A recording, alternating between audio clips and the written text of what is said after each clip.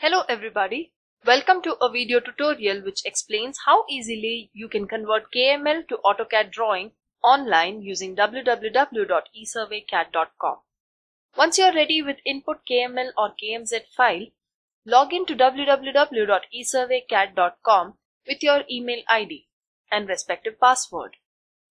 Select KML option from Modules drop-down. Browse and select the KML or KMZ file to be converted. Click on Convert to DXF File button. Wait for a while, and once the drawing is ready, software will show 4 more buttons. Click on View button to immediately see the generated drawing. Click on Download button in case if you want to download the drawing. Click on Email button in case if you want to download the drawing later.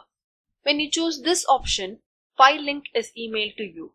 Please note that you have to download the required file within 24 hours. Later, these drawings are deleted forever from the application, that is the server. Thank you so much for watching this video.